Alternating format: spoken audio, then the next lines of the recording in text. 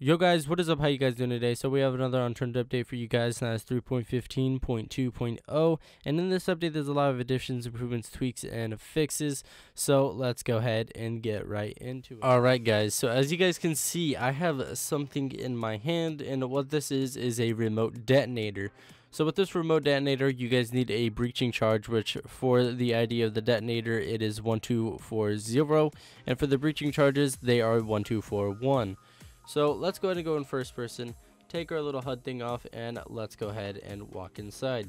So whenever you have the detonator in hand, you can see all the C4, or not C4 anymore, breaching charges that you have set down.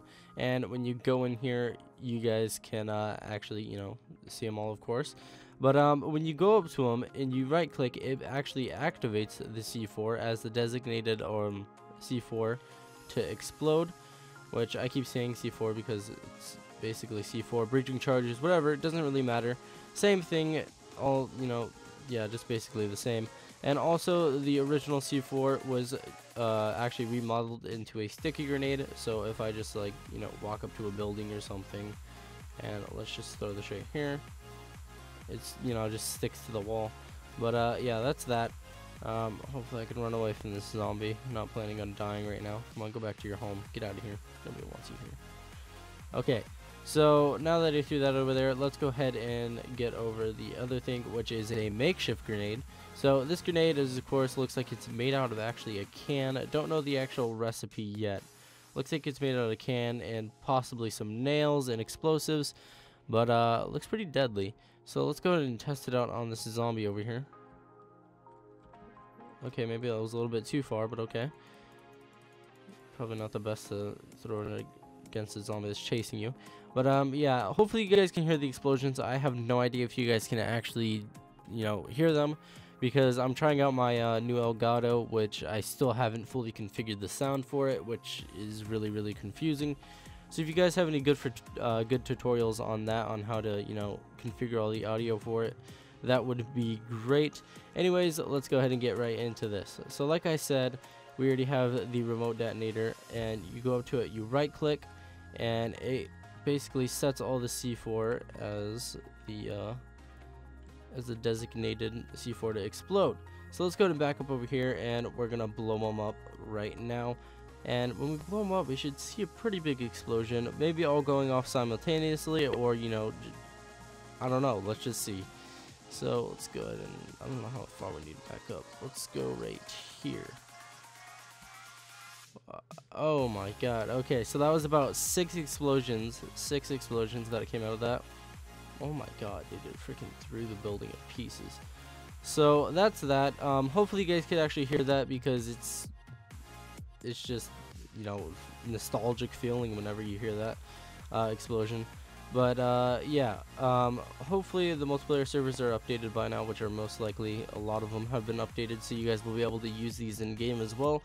Don't know the exact locations of them or how to build them, so you guys may have to go figure that out for yourselves. Like me, I'm still confused on how to build them exactly. I'm just spawning them in. But yeah, so that is about it for the additions.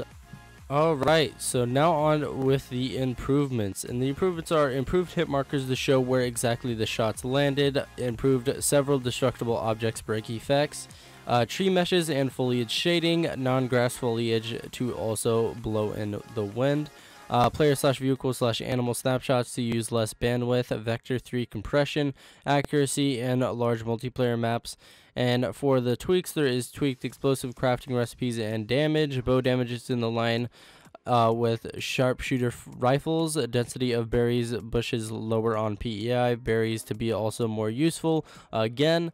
And C4 name/appearance to sticky grenade. Explosives named to raw explosives. And hay explosion to be more visible.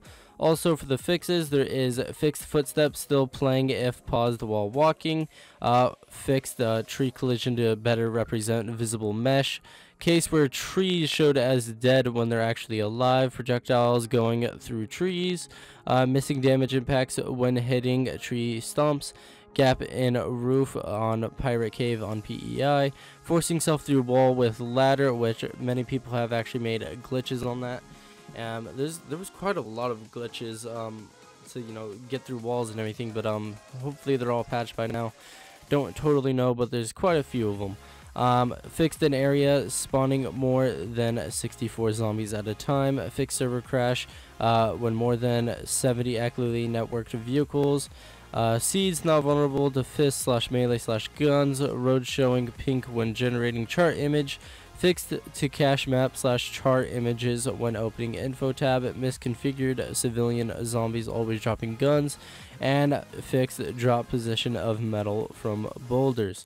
Anyways, guys, that was about it for the update. If you guys liked, please leave a like, comment, subscribe down below. Thank you guys for watching, and I will see you guys.